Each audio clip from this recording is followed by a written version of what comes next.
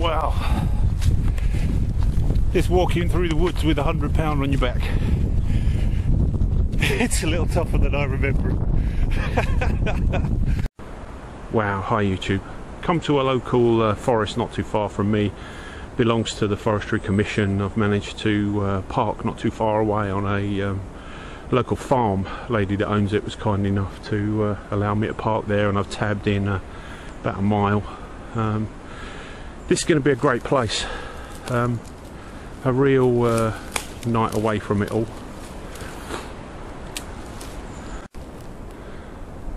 Okay, this is the spot I've decided to set my little camp up in, so better get to work.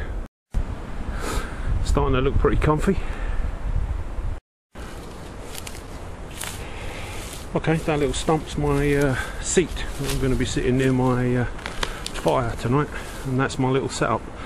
I've just put some branches up the back there just to give me a bit of cam from the path. It's a little panorama from the path. Just checking that I'm not sticking out like a sore thumb in the wood. You know, I don't think we're doing too bad, are we? You know, I think you'd have to be looking for me.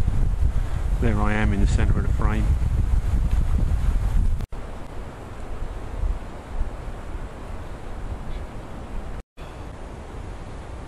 As always, YouTube, I'm not big on getting loads of kit out before you need it. What I like to do is to keep everything packed. You know, get one thing out, use it, put it away. You do have to bug out. You know, what I'm leaving behind is this little tent, you know, but I've got a tarp in my bag. Everything's packed, all my food's in there. You know, I could be out of here in a second, and all I'm leaving behind is a tent. Okay YouTube, just a 24 hours in the woods really, and get away from the chaos of life, the universe and everything, but more importantly I suppose the economic collapse and all the nightmares that are just there waiting for us all. What I want to do is take you for a little walk through this wood, and I think there's something here that's remarkable, and if we were all loved, you know, and admired perhaps as much as this guy that I'm going to introduce you to, the world would be an incredible place.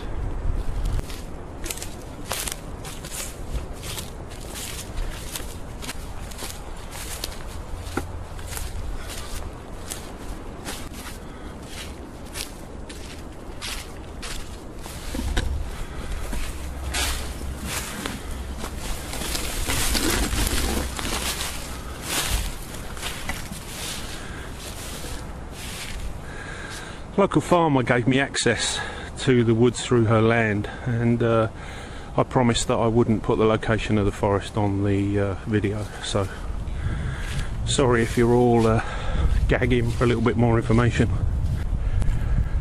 This is what I brought you to see. Right in the middle of nowhere, a monument.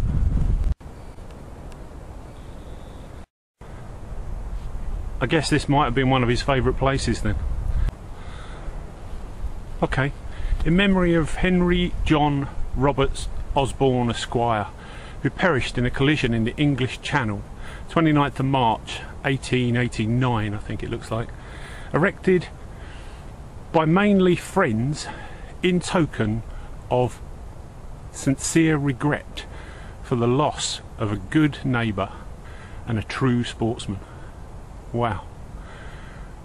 So how many of us have got friends that would have a whip round? Put a nice memorial in our favourite place, I wonder. The story's probably a little bit bigger than this, you know. They were probably landed gentry. He may well have been the son of the lord of the manor or something like that. But even so, you know, it's a very perfect little spot.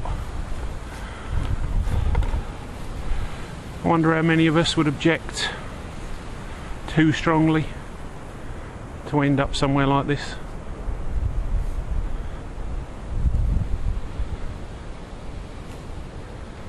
I wouldn't mind it at all.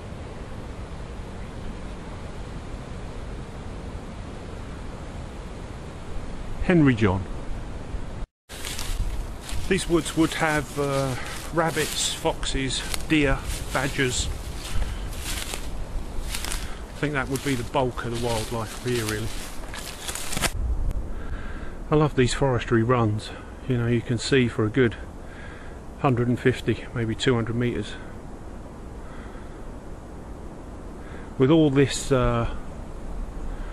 wood underfoot, no one's going to sneak up on you, are they? They'd have to be a magician to move through this ground without making a sound.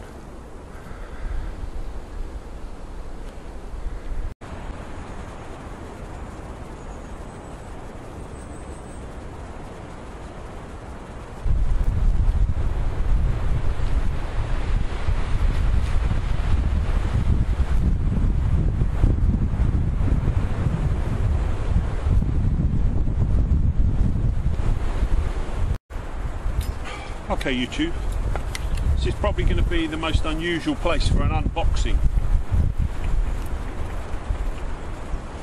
Unfortunately, I can't turn around and say it was a gift. Maybe to myself for an early Christmas present. There's a great company on the internet that I get a little bit of outdoory type equipment from, and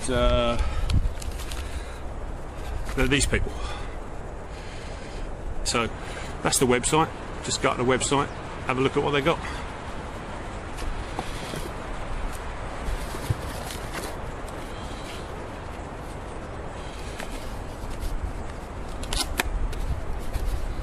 Now, incredibly, I ordered this yesterday. Their postage and their delivery is second to none. I've bought maybe 3 or 4 things off of them. They have turned up the very next day, no charge for, you know, no extra postage or anything. Okay, what have I bought?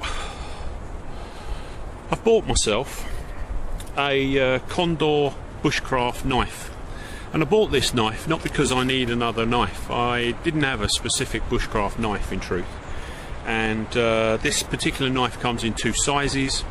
Some of the reviews on it have said it's great steel, it's got a full tang, but the handle and the blade lack a little finish. And they're probably right. You know, to go over this handle with a little bit of fine sandpaper and to give it a final sealing coat of a varnish or oil would really bring this knife up, you know, maybe 2 or 3 more points out of 10. The other thing is it's got a very good blade on it, but I don't think it's got an exceptional blade, and I think it would take one, you know. So what needs to be done there, I think, is you would need to go over it yourself with a stone and just give it a little finish. I mean, I love the way the blade goes right up to the handle. The handle is a good size. I've got a fairly big hand, you know. My glove size would be a 9.5 maybe. You know, thickness of the blade, that's pretty thick. You know, at a guess, I would turn around and say that that was 3 or 4 mil maybe. You know, which is pretty good. By all accounts, really good carbon steel. Will take a spark, no problems at all. And it's a Condor El Salvador. Now, the greatest thing about this knife, and the reason that I bought it, which will I think blow most people away, is the price. Here in the UK, £30.95, so you're looking at about $45 in the US. This is a very nice leather sheath. It's got the inserted piece of leather, stitched and riveted. It's got a nice belt loop on it. You know, I think this is going to be a very good bushcraft